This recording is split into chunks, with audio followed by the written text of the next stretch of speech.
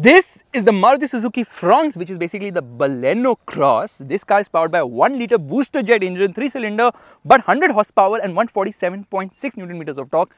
It obviously gets the same 1.2-litre engine as the Baleno as well. Compared to the Baleno, it's longer, wider and taller. It is having 20 mm higher ground clearance as well. The wheels actually look quite nice. 195/60/16 is the size of the tires. Rear gets a drum though, sloping roof line, and it actually has a 10-litre smaller boot with a higher loading lip. That's the reason it's not very practical, a boot as such. But the design is actually very nice. Festival comes fingers of truth.